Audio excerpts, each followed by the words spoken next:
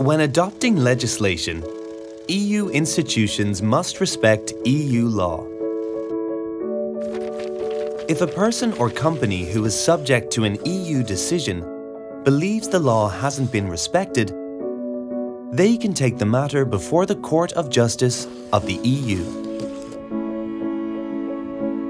These cases are heard by the General Court, which was created in 1989 to improve judicial protection for citizens and companies.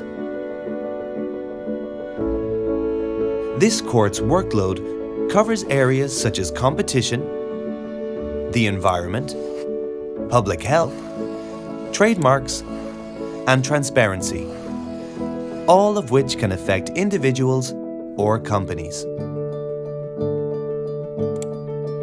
For example, in one famous judgment, the court confirmed fines of nearly €500 million imposed on Microsoft for breaching EU competition rules.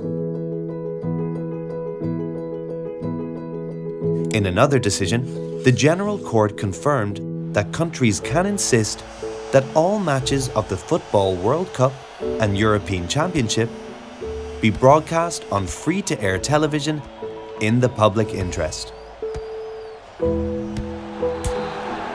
But the court does not simply rubber-stamp decisions made by the EU, and, in many instances, overturns decisions made by other EU institutions.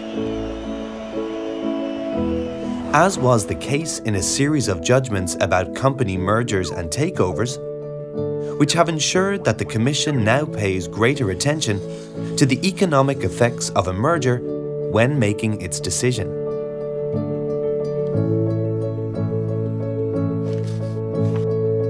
The General Court has also held the EU institutions to account by insisting they respect citizens' fundamental rights, ensuring a person's right to be informed why a decision has been taken against them is respected, and that our right to access EU documents is only refused in limited circumstances.